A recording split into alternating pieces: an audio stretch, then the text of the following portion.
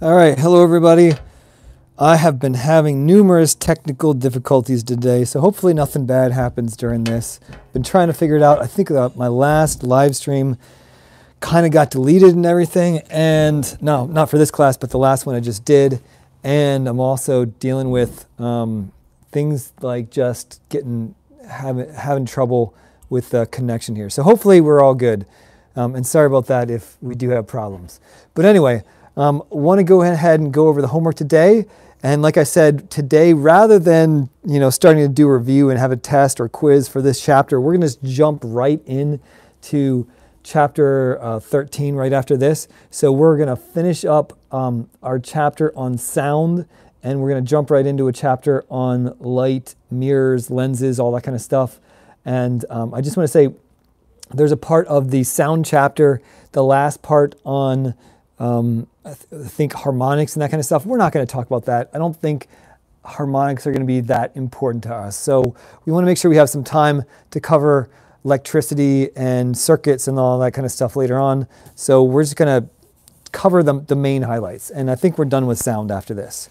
So in my opinion, my kind of idea of what's the most important thing for this chapter, it would probably be like number one here. Okay. So some idea of how power, so sound power is related to sound intensity and why that is, right? Because sound goes off unidirectionally, so in all different directions, or adirectionally, sorry about that. And then that sound intensity decreases as the square of the distance. So it's basically the power divided by 4 pi r squared, and how that intensity is related to the decibel level, all right? And so you can calculate decibels from the sound intensity, and to understand that whole idea. So number one is probably the most important question for this whole chapter, okay?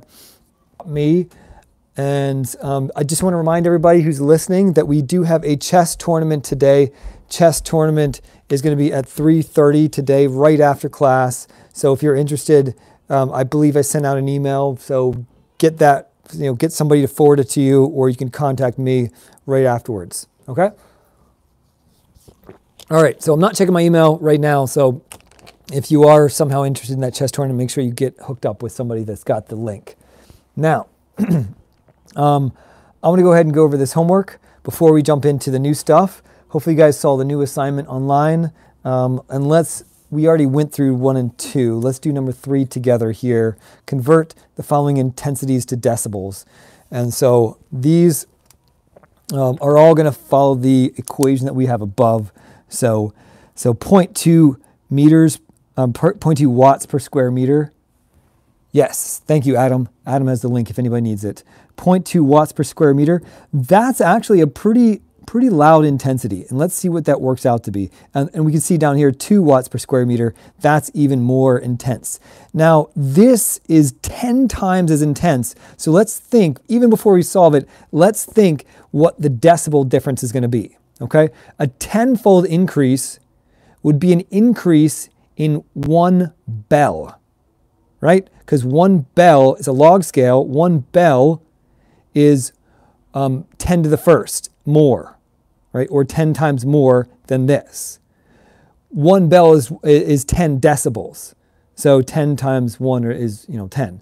So that's going to be, we're expecting a 10-fold increase in the decibel level when we look at these two numbers. Let's actually do the calculation. So your decibels are going to be 10 times the log of your intensity, 0.2, divided by 1 times 10 to the minus 12th.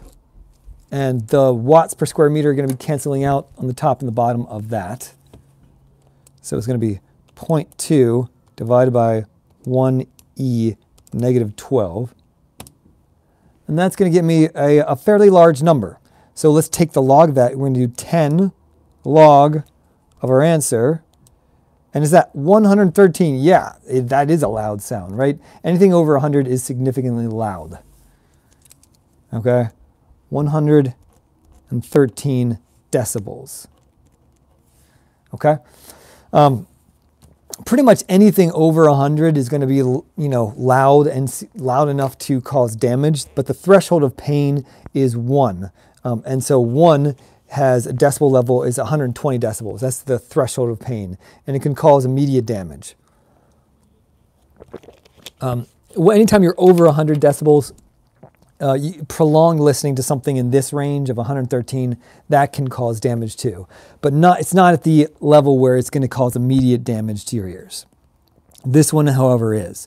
And like I said, we expect this one, because it's 10 times more, we expect it to be 123. If this is 113, this should be 123. And let's see if that works out. Decibels equals 10 log 0.2, 1 times 10 to the minus 12. Oops, this is not 0.2, this is 2.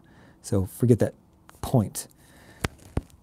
And so let's do that. 2 divided by 1 e negative 12 is 2 to the 12th. And then 10 log of that is 123, exactly what we'd expect. 123, or 10 decibels more. 123 decibels. Okay, so each time you go up tenfold in decibel level, it's going to be 10 times more intense, the sound. Now the loudness, it doesn't seem 10 times as loud. It might only seem, let's say, twice as loud or something like that. The loudness is not 10 times as loud, but the intensity is, because your ears are more on a log scale. Okay, so how about this one? Now we're going from decibels back to sound intensity.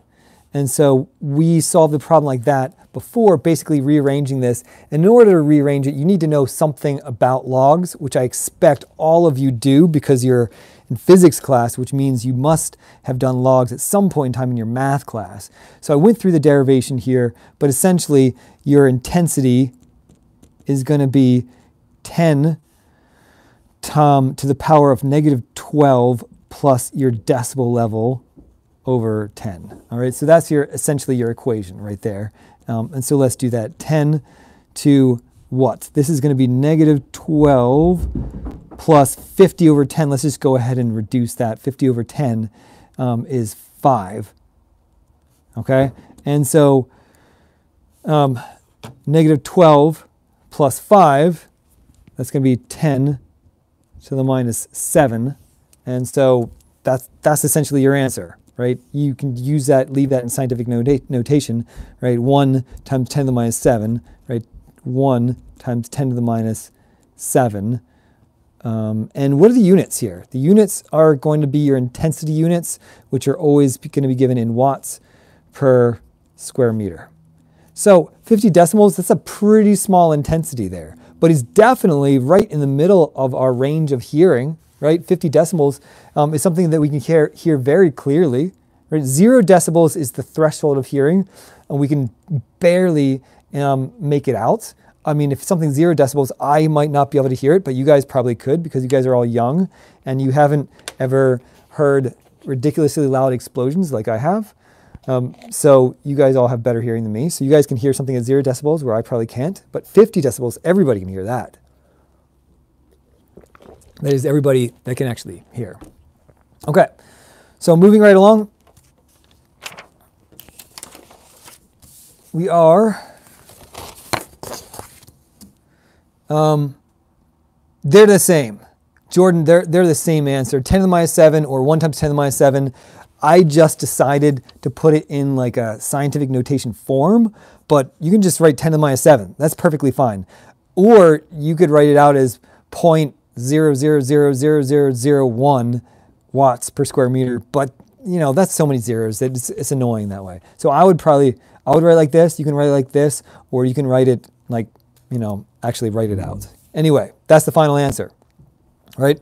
I already went through the hard part right yesterday when we went through the derivation. So if you can go back to yesterday's live stream and you can go back and look at how I derived that, this equation here, or not, but that's how it works.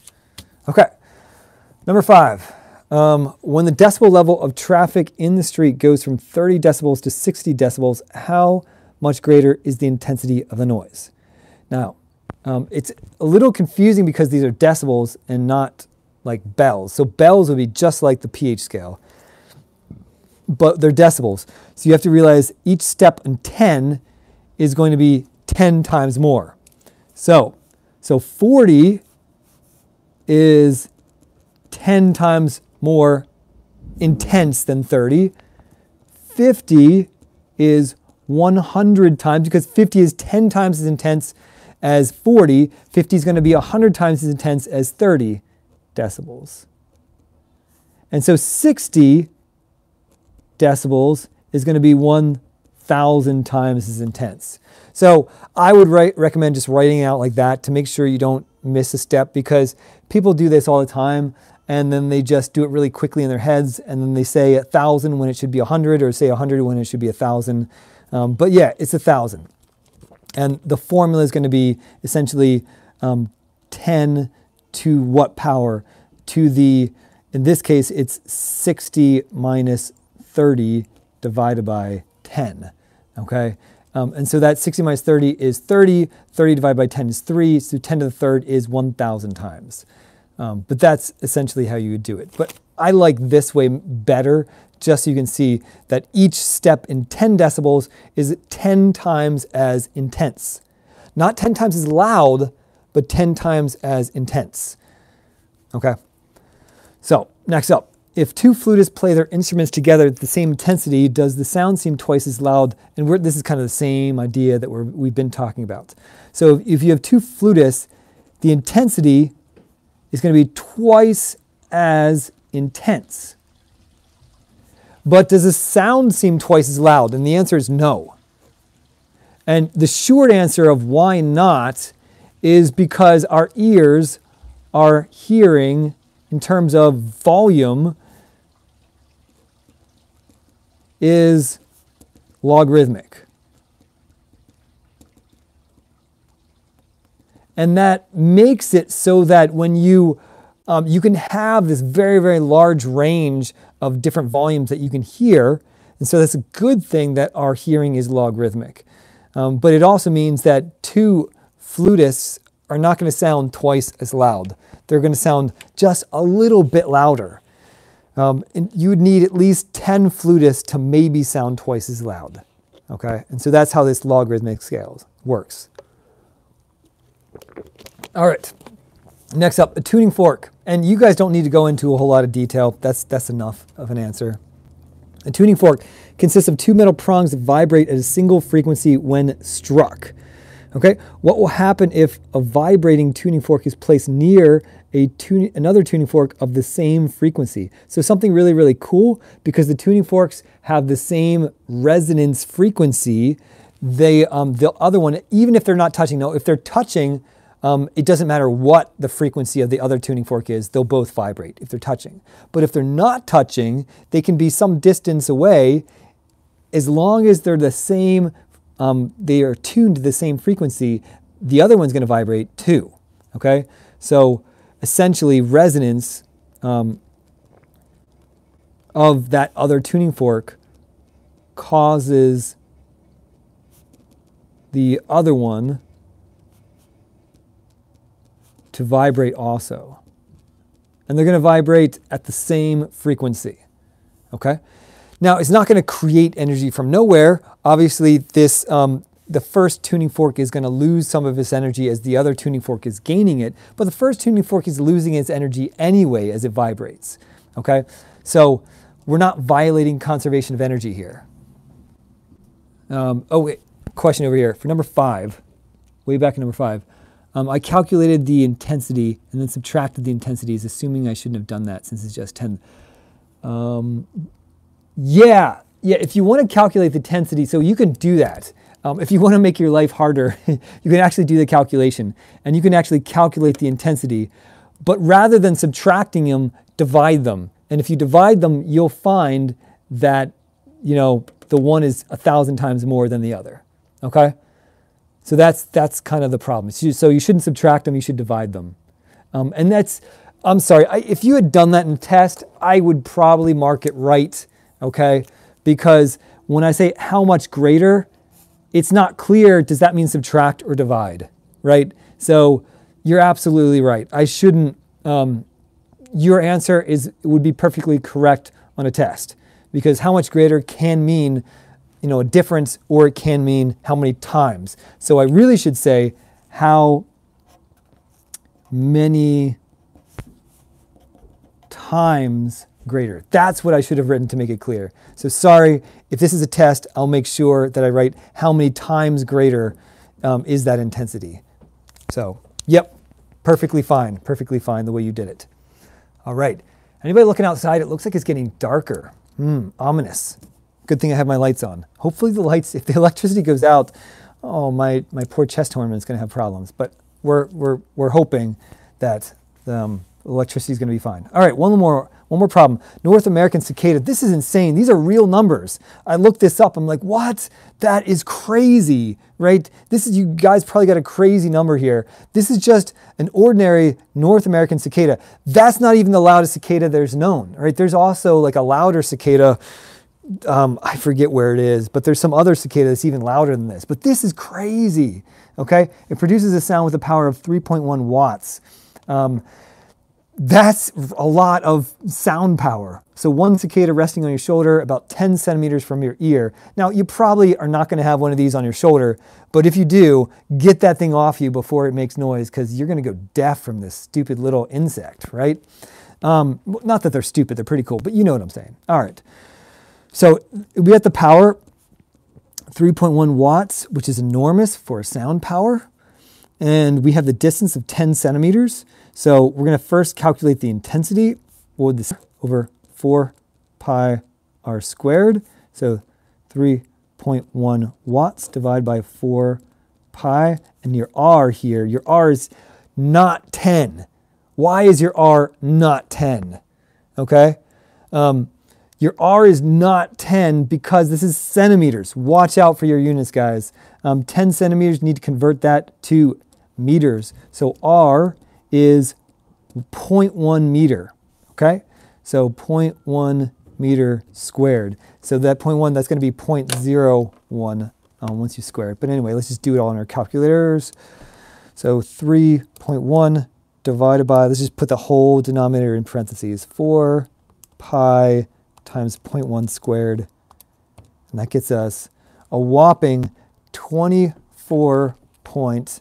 And remember, 2 watts per square meter is already significant. This is 24. And what do we got? We only have 2 sig figs, so let's just round that up to 25 watts per square meter. That's pretty bad, right? 25 watts per square meter. Now, let's calculate the decibels. And so because we've already done this, we can have something to expect, right? So we already know 2 is 123 decibels. And this is not 20. So 20 watts per square meter would be 133 decibels. And this is a little bit more than that, a little bit more than 20. So we're expecting something around 135 decibels, which is insanely loud, right? So that's just, it's good to do some kind of estimation like this sometimes, so you kind of get an idea. But let's do the actual calculation. I just did that guess. I mean, maybe I'm right, maybe I'm wrong, but I'm just guessing it's going to be around 135. But let's do 10 log of 20. Now don't use 25. Don't have some kind of crazy rounding error. 24.67 watts per square meter divided by 10 to the minus 12 watts per square meter. My units on the top and bottom are canceling out, so I'm not going to bother writing them. All right. So let's just go ahead and do it. Divided by 1e negative 12. Here we go. This is an enormous number, but let's get it to something reasonable by going 10 log of that. And, oh, I was wrong. Not 135, 134. Okay, but pretty close, right? 134. 134 decibels. Very loud. Very loud. Just you'll get permanent hearing damage just by that stupid insect on your shoulder. All right. Good night. So is it late? I guess it's late where you are. So good night. Good night if it's late. And wow, probably Japan. What? Oh, I haven't been reading the comments. Here we go. Divide them. Probably Japan. What is that about? I don't know. I must have missed something in the comments. So anyway, oh, Japan is the cicada. Maybe you're right. I think it was somewhere in Asia, but I have no idea where that super loud cicada is. But it's even louder than this, which is crazy. This is already loud. So watch out for cicadas. You know, they'll hurt your hearing. Now, that's it for the homework. It is getting even darker outside as, you know, if you guys are here in Connecticut, then you guys do see that it's getting kind of dark outside. I think we're getting a thunderstorm soon. Hopefully it won't mess up our internet connection or our electricity. But anyway, let's go on to the new stuff. New stuff for today is light. And light has some similarities. And I think this whole light stuff is super, super cool. Some students struggle with this and they don't like the drawings. But I think the drawings are super fun. So hopefully you guys like this. This is one of my favorite chapters, the whole light chapter. We're going to do mirrors. We're going to do lenses. And there's a super cool lab that we can't do. Real bummer.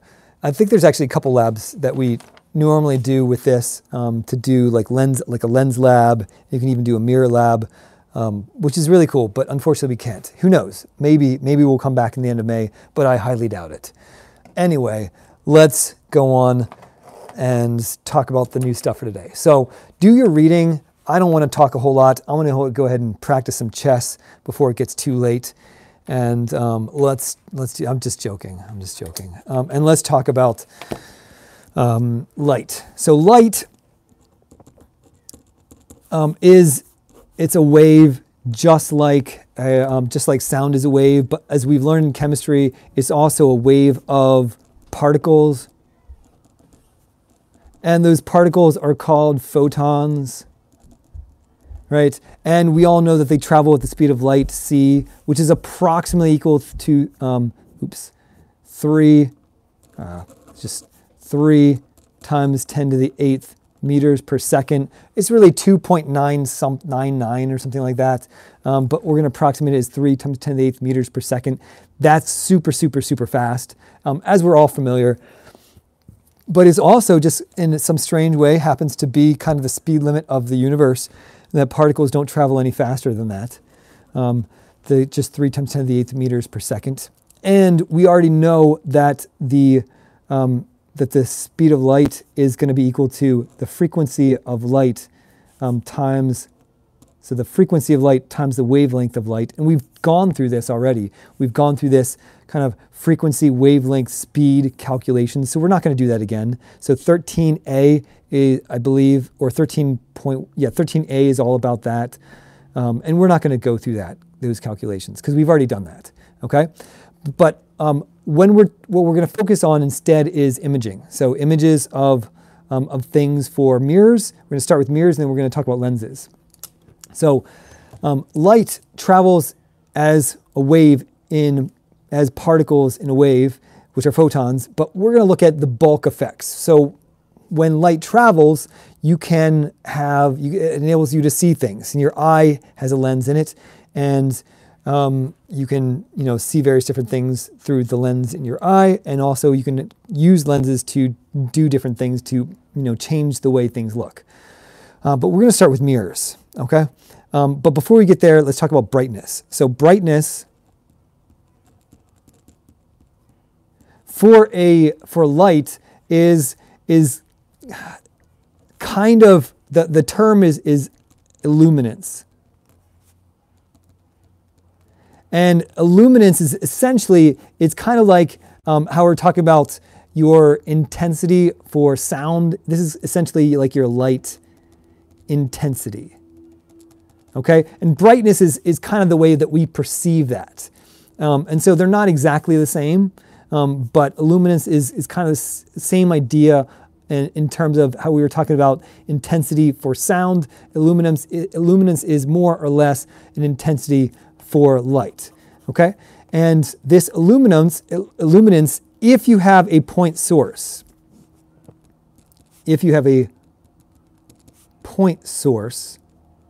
it'll be similar to sound, right? It'll go out in all directions.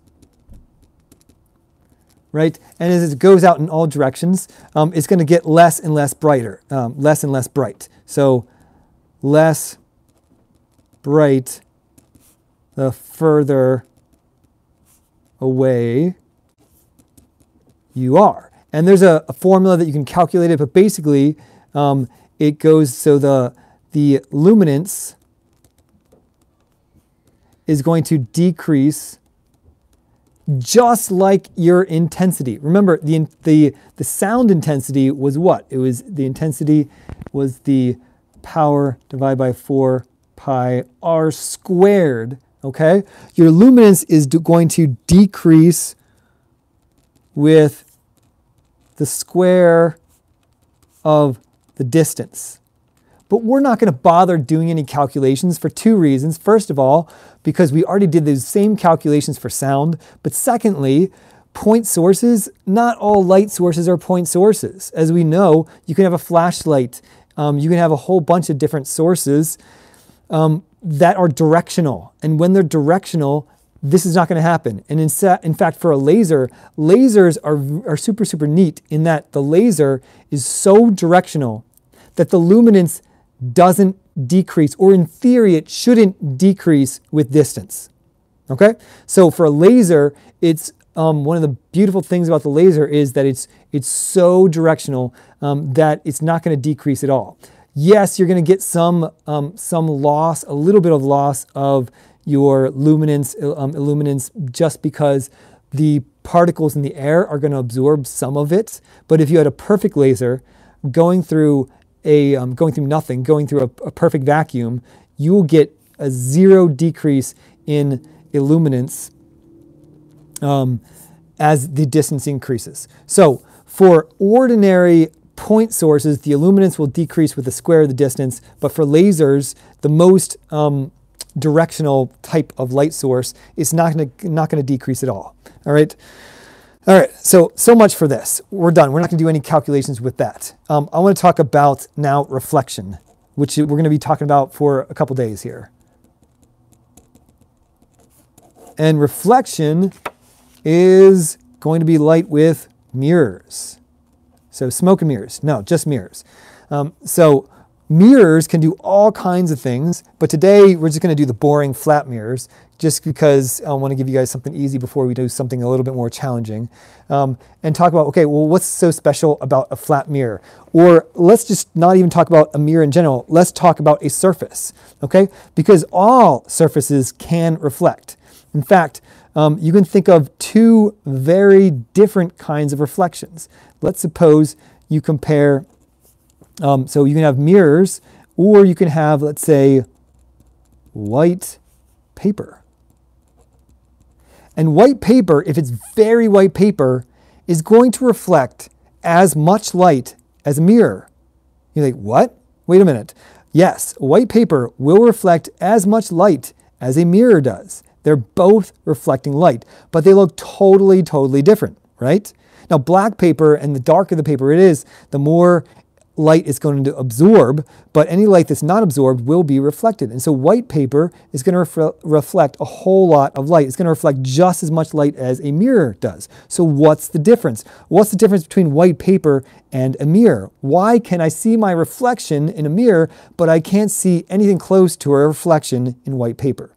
And that's because there are 2 different types of reflections. So this white paper is a form of reflection known as diffuse. And mirrors are a form of reflection known as specular. All right, 2 terms that you guys need to know. Diffuse, when you have something that is a diffuse reflection, the surface of the object, and this is kind of the key difference here, the surface of the object is going to be irregular and rough. So and actually let me just contrast that with the specular. So a mirror, so this is going to be diffuse, which is like your paper. A mirror is going to be flat. So this is going to be specular, which is like a mirror.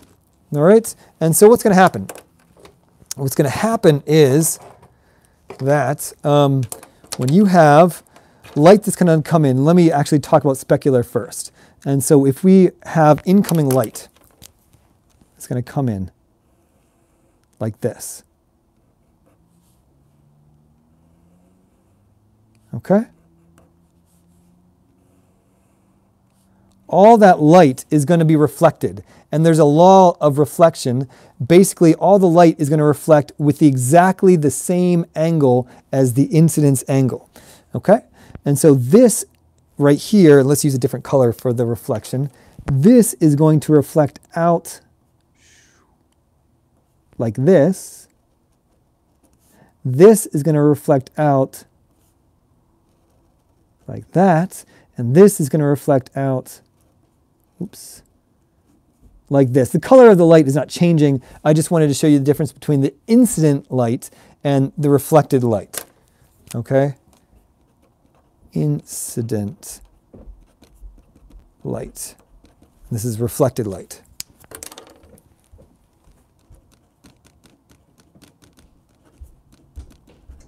And notice that these beams of light are all parallel to begin with and parallel going out. And so if you have an image here that light has a particular image that is showing you, when it reflects off the mirror, the same thing is going to be reflected back. It's going to show you exactly the same idea. Okay? But that's not true here for a diffuse kind of material. So diffuse reflection. So what's going to happen is, so you can have some kind of incident light coming in like this.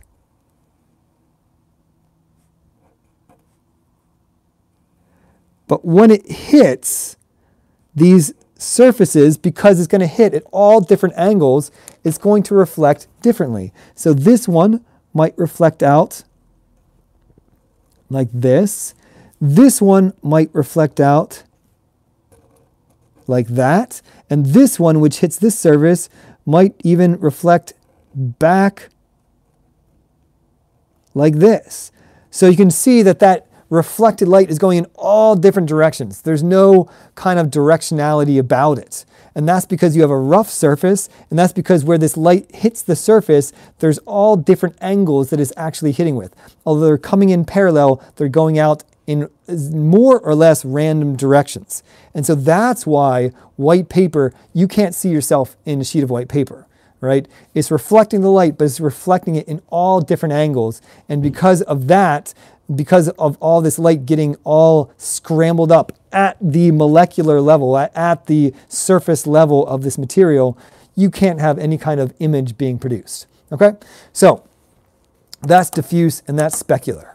All right, what else? How about a flat mirror? Let's talk about flat mirrors and how we're going to deal with them. So last thing we're going to talk about today before we sign out here are going to be your flat mirrors, okay?